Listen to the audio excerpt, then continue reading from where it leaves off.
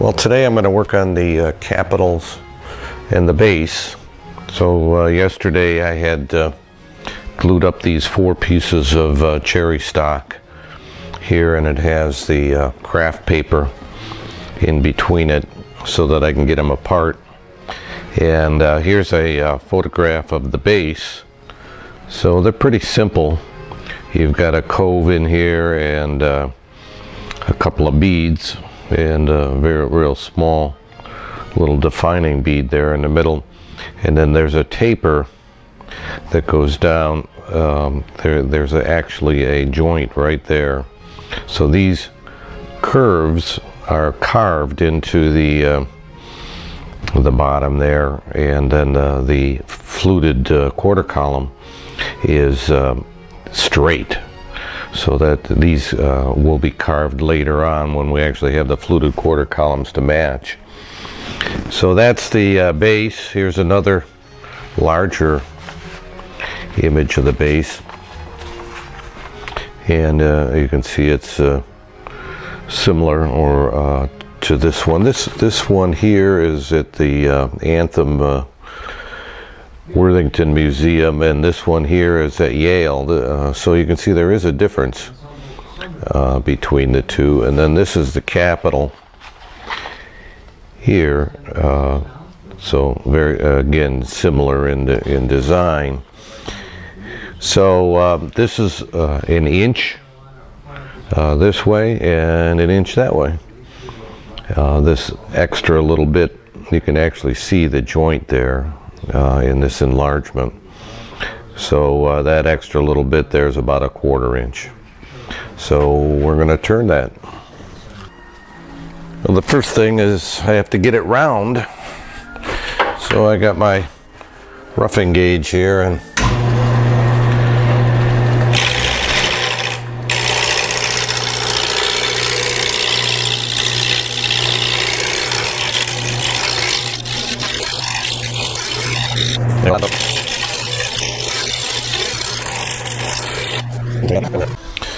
well, now that I have it to the correct size, we've got to lay out the base that we're going to turn here. So we've got a cove in here, you've got a bead here, a fillet, and another bead, and then a fillet, and then there's a taper down to the 7/8 that the quarter column is.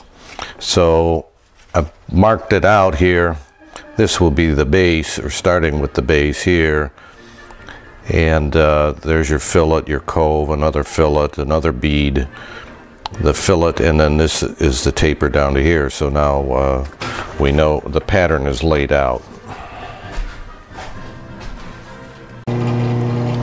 So with my pencil here, I darkened all the marks for where I want to turn everything, so now I can see it, and we'll turn up the speed, and then we'll start to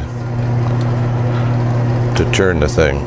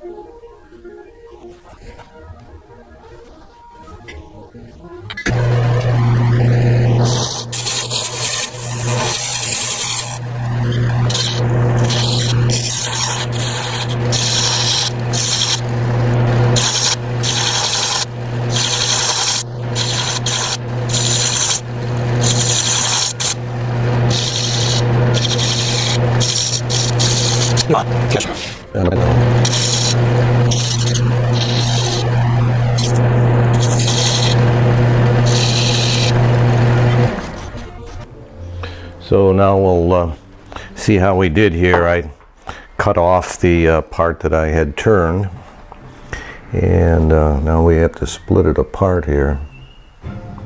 So we'll be kind of careful.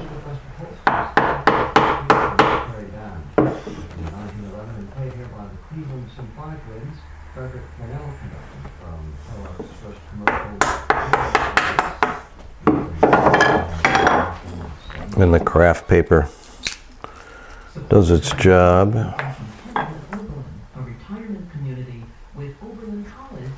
So if we have one good one, we have 4 good ones. So let's see how it matches up. I think it's a little bit small to the in here, but we'll put it in the case and see. Well, this is a base, but we'll pretend it's a capital so you can see it. And it's a little bit small. I think we'll do it again. It's not bad. I could probably get away with it. It's about a 1/16 of an inch too small.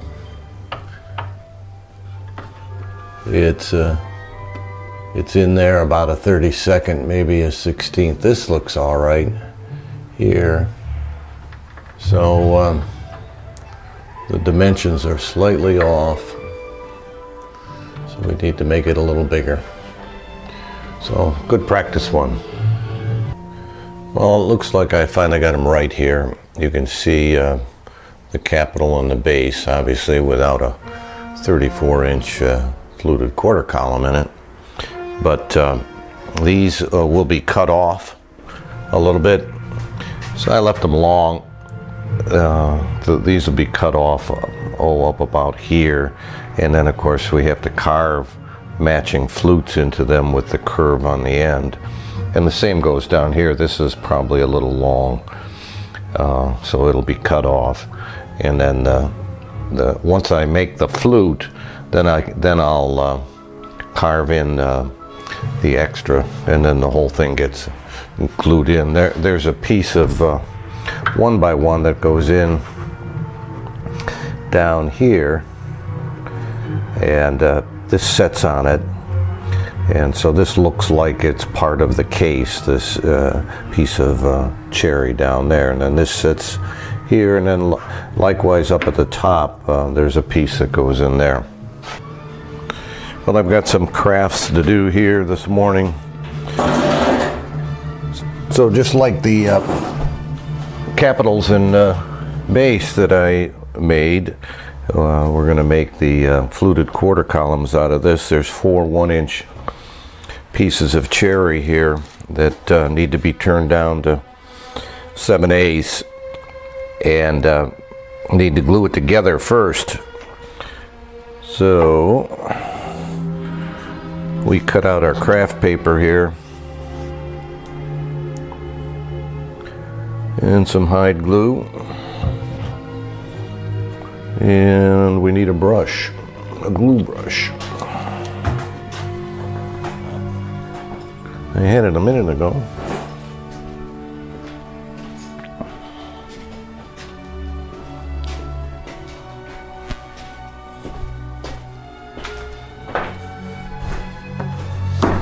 We have a glue brush.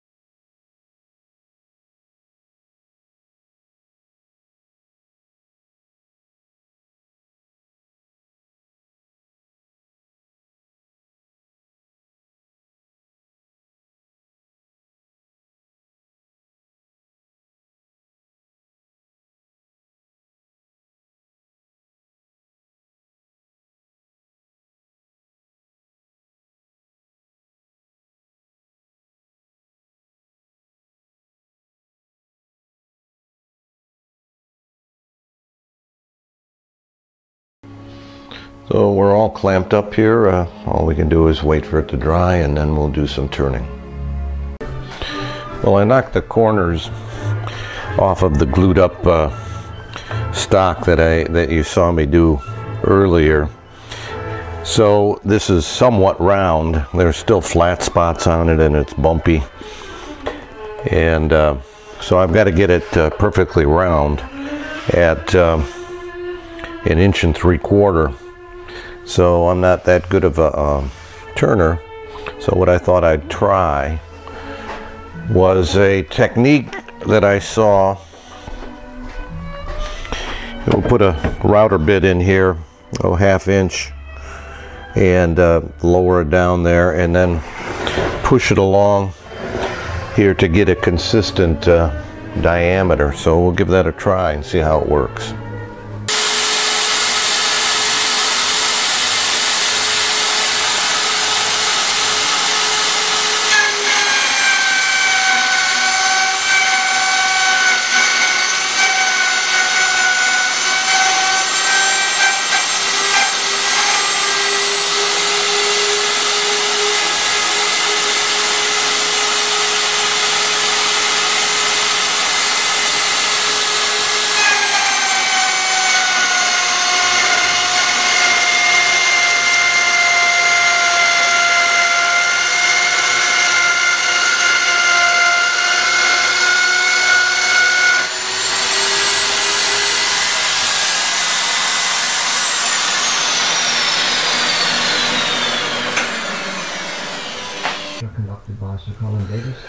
So now that I've turned it to the appropriate diameter with the router, that worked pretty well.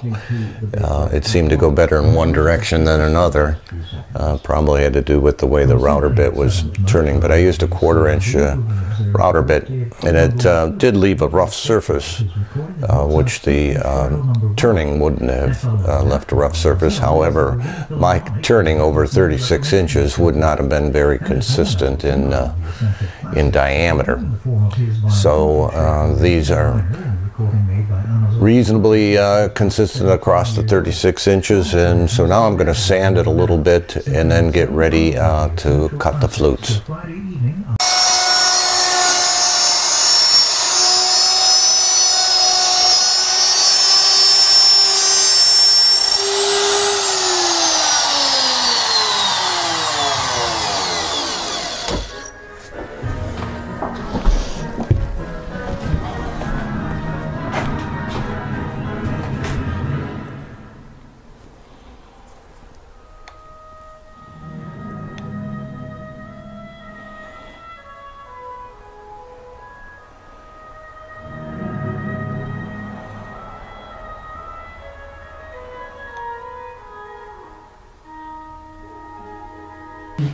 We'll see if I can split it apart now.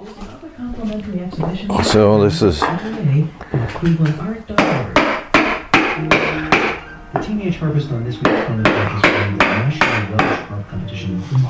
it's coming.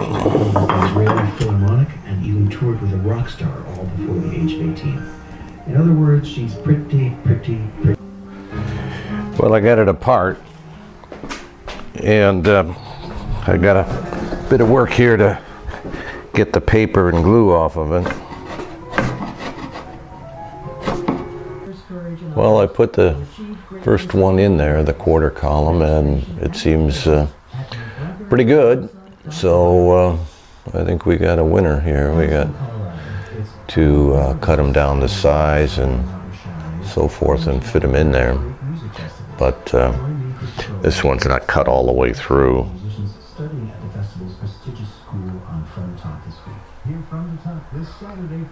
And of course the little 1x1 squares have to be added to come up with the quite right length. They're at 36 inches at the moment, but when I'm done, if I measured correctly, it'll be 34.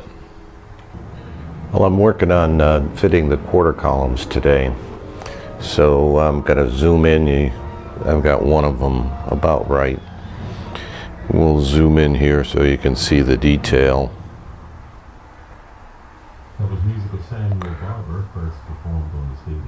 So there's the filler block on the bottom with the base, and you can see where I've got some carving to do, which I don't think I'll do until after I glue it up. But to finish the flutes and round them over there at the bottom. Then pretty much straight up the side, and then there's another quarter column at the top, and I'm sorry, the capital at the top, and then of course the carving there that has got to match, and then the filler block. I'm working on the quarter columns today, so we'll zoom in here so you can see a little bit of the detail. There we go. So this piece is glued in down here, as well as the base, and you can see I carved out the ends of the flutes there as it's supposed to be, and then did my best to match them up by carving these pieces in here. So that's pretty much we're ready to glue in the quarter column itself, since those two are glued in. So I've got something to push. I can push this and get it nice and tight, and then this one would go on, which is your capital, and it was carved as well. That piece goes there, and we'll zoom in on that one. That one's not quite fitted yet. As you can see, we could get closer on that before I glue it up, as well as this piece. And you can see it's a little proud on the top, and that would be just cut off so that I could square off the end. So I've got to repeat the process on the other side, and then work on the lower case. Well, I finished up the quarter columns today, so we can zoom in. The top ones are done. Here, we'll zoom in for the little bit of detail. So I cleaned them up and matched the flutes as best I could, and they'll disappear, I think, once we get some finish in there. And you've got to go a distance there to get to the bottom of it. The ones on the lower chest have just been glued in, so I haven't. There goes. So these are glued in. They're not matched yet. I mean, they're reasonably matched, but I just glued them in, so they have to be cleaned up yet. You can't see the other one. We'll go back to wide. So I'm reasonably happy with what we have been able to do with the quarter columns. So the next step would be to work on the top molding.